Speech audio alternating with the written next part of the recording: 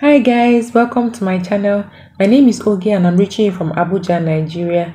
I share tips on healthy living, how to live healthy on a budget, savings, budgeting, great recipes, and then of course modest lifestyle, DIYs, crafts, home gardening, and a lot more.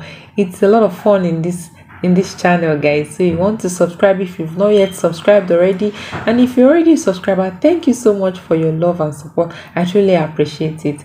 I would really appreciate it if you give me a thumbs up and then share this video with your friends. You want to watch the end of this video because we're going to be talking of something really exciting, which is balanced diet. Balanced diet is really a concern for many because they do not understand what the term balanced diet means. A lot of people think that balanced diet means combining different meals for different periods. Different meals of the day. For instance, you have breakfast, lunch, and dinner. Some people think eating bread for breakfast, eating swallow or eba or something of that nature for lunch, and then eating maybe beans at night means balanced diet. No, balanced diet is a combination of different classes of foods in one meal, meaning that you have to eat balanced diet in the morning, you have to eat balanced diet in the afternoon, you have to eat balanced diet in the night. So guys, stick around with me until we get to the end of the video so you can learn all you need to know about balanced diet.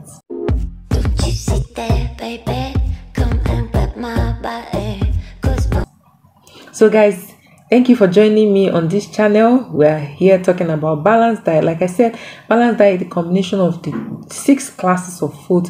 Although some people think that balanced diet, some people say that balanced diet is a combination of 7 classes of food because they're separating one part of the meal from the other. But I have combined 2 parts to make it 6 classes of foods.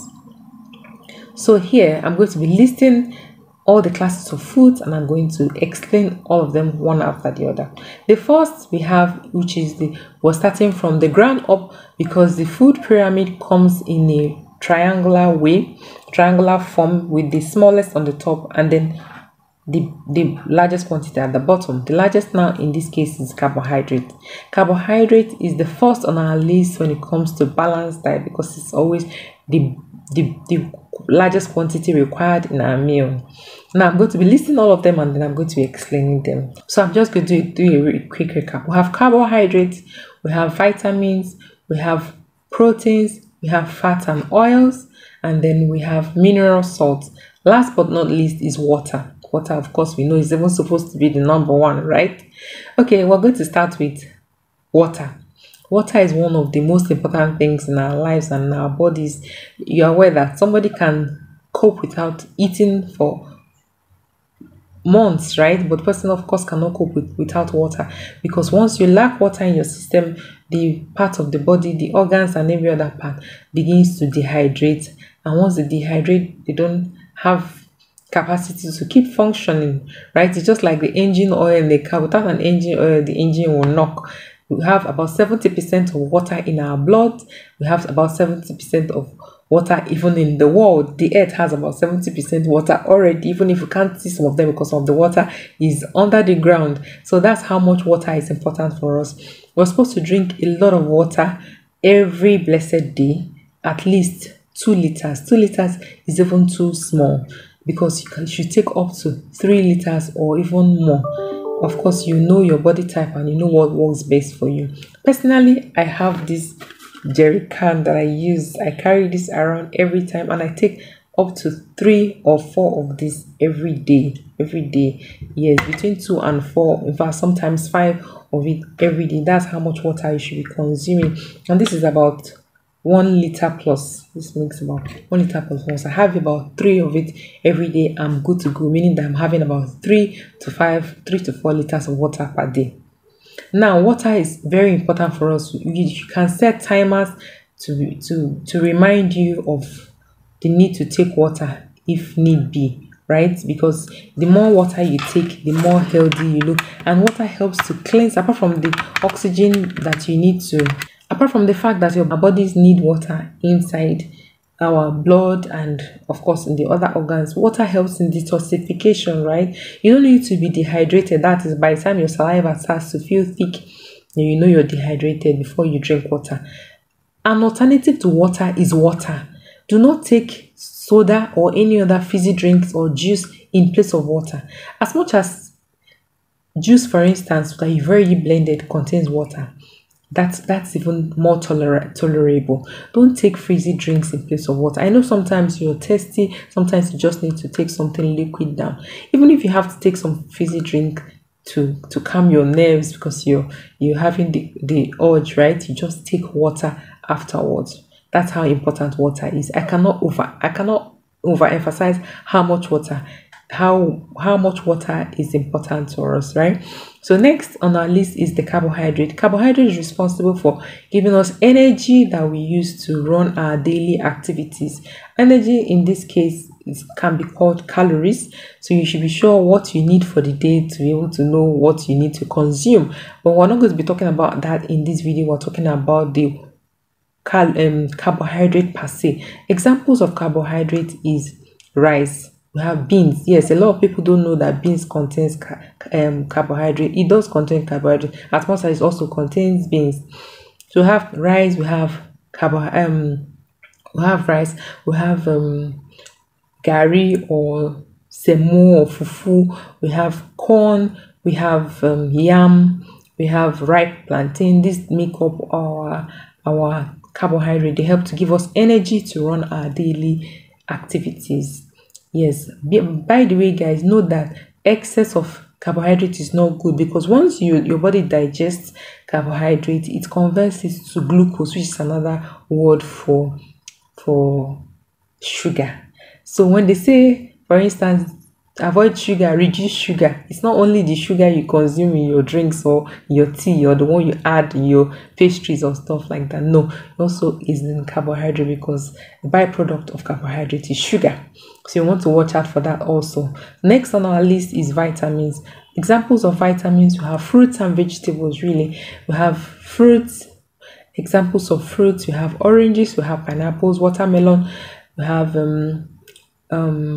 apples, we have pears, and all of that. Vitamins, we have lettuce, we have cucumber, we have cabbage, we have onions, we have ginger.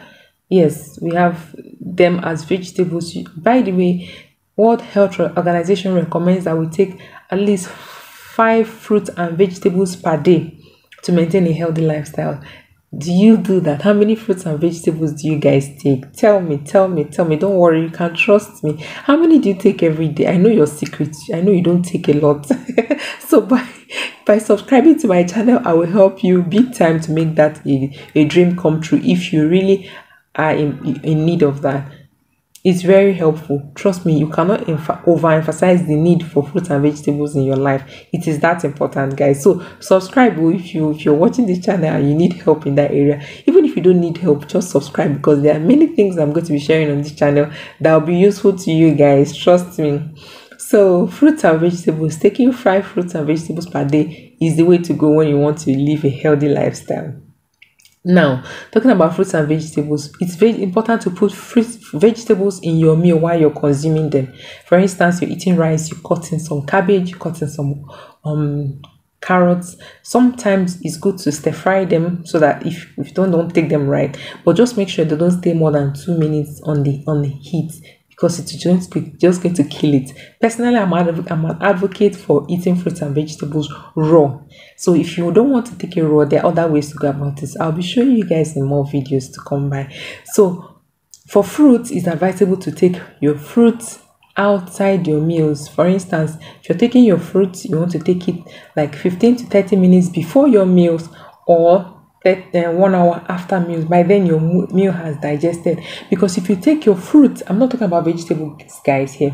If you're taking your fruit like banana, oranges with your meal, because fruits take a very short time, about 15 minutes to digest, and your meals may take up to 1 hour to digest. Mixing your fruits and vegetables together is going to cause the fruit, because it takes a shorter time to digest, to sour, because it doesn't see room in your stomach to be able to digest. So it's going to sour in between your meals, and before the food actually gets to digest, it has already soured and it becomes toxic to your body. So you're going to be by yourself consuming toxins, even if there are still many toxins out there that we have no control of. You don't want to be the one hurting yourself.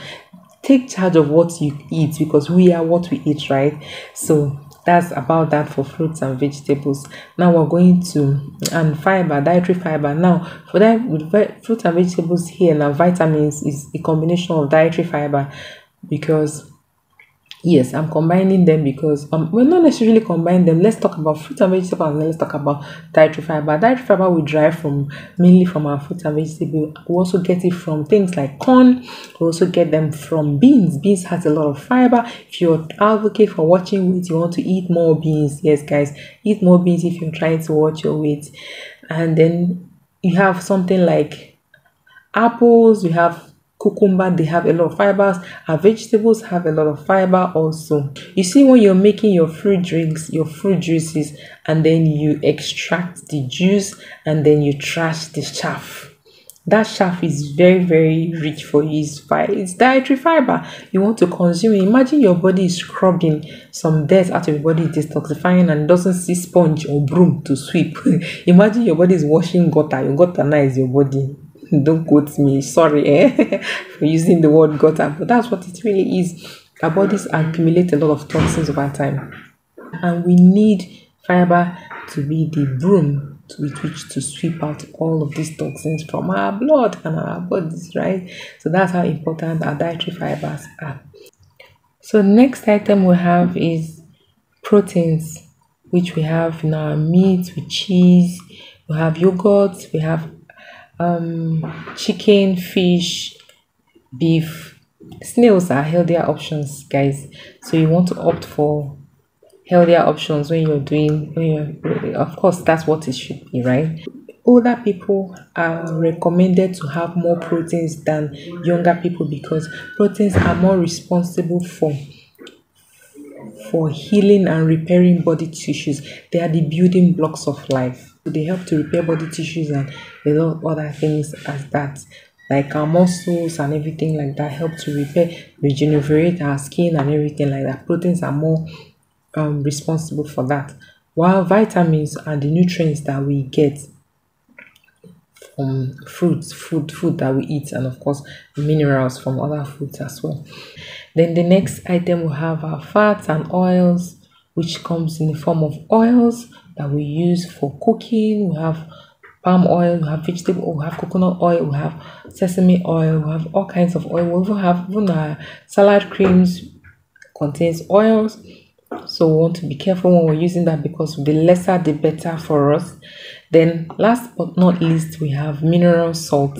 Mineral salt here means things like sugars. We have salt. Be sure that note that sodium a lot of processed foods have sodium in them, and sodium is another word for salt. So you want to be careful when you're consuming canned foods, because they have contain a lot of salt, and you want to be careful using salt because they should be sparsely used, because they are at the top.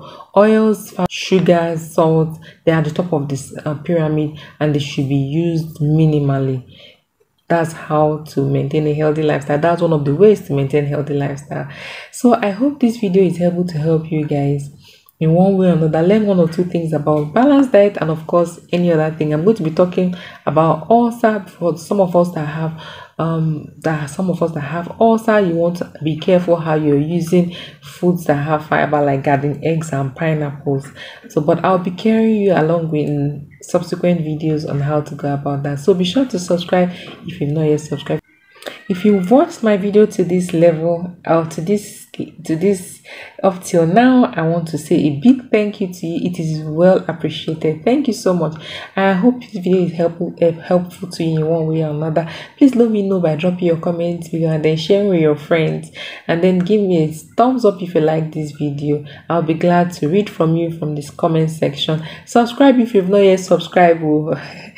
And then join this amazing family, guys. I'll be seeing you in another video. Until then, stay safe, be good, bye.